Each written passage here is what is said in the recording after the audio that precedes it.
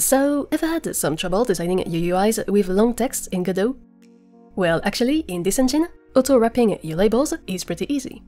Whether you're using a label or a rich text label node, both have some auto-wrap settings that allow you to let the engine decide where to add new lines, and that can be key in making your text easier to read and better balanced on the screen.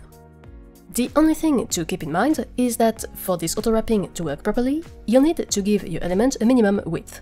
So basically, this X value in the custom minimum size property will be the width that Godot will use as threshold, and where it will chop down your text into a new line. Oh, and by the way, if you want to get early access to those quick tutorials, you can have a look at my brand new YouTube membership offers. But in any case, that's it.